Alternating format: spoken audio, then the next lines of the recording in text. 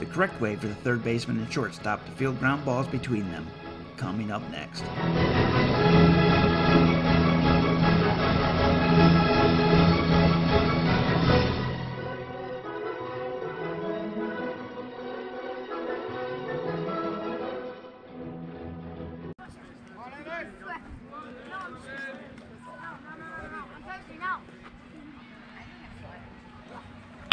Go, go, go, go, go, go, go, go, go, go.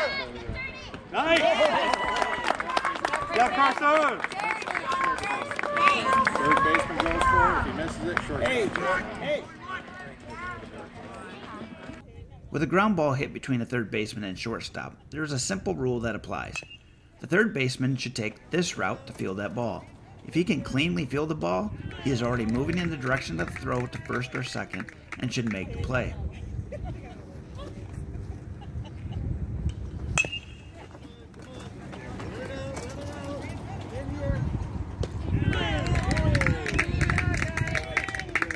If the ball gets past him, the shortstop takes this route and fields the ball deeper, but needs to stop, set, and throw to get the out at first.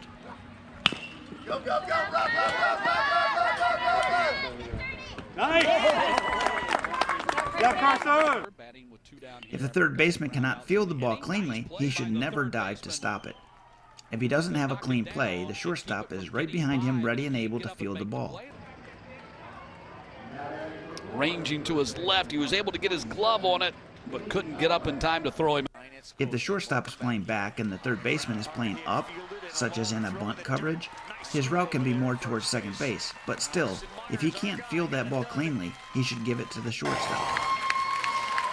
You got Carson Kelly making the backhand and Carson Myers picking it at first base, out in front with a nice stretch. 2-2 on the ground. Underneath the glove of the third baseman who may have gotten away of Carson Kelly, and the leadoff man is on for California. Well, you got a ground ball, and most of the time as a shortstop, you tell your third baseman, get anything you could reach. That's fine with me. Go ahead and try to make the play. But third baseman also has to recognize if the shortstop has the ball easily right here, as Kelly had that one easily, you still have to let it go. Say, all right, he's going to be able to make the play. So he got in front of him a little bit, and that distracted Kelly enough. Third baseman should not be making diving catches to his left.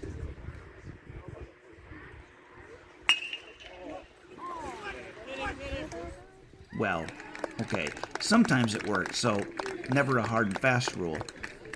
Not sure how the umpire knew he got the out here. Luckily, it was such an obvious out to the fielder and the runner that they simply left the field. Chest to ball, umpires, chest to ball.